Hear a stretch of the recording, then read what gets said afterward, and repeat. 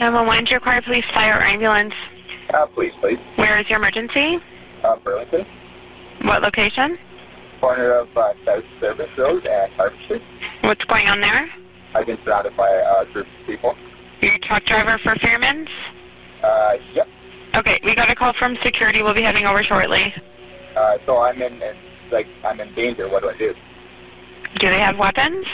I can't tell. There's lots of them. Like, what should I do? Just stay in your truck with the doors locked. Don't move. We'll be there as soon as we can.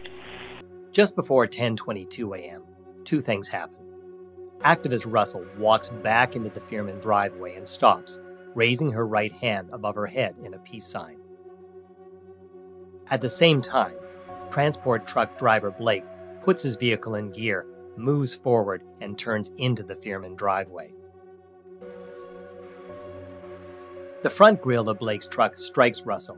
Her head hits the pavement, killing her instantly. Blake's truck, which police estimate was traveling at a speed of 20.5 kilometers per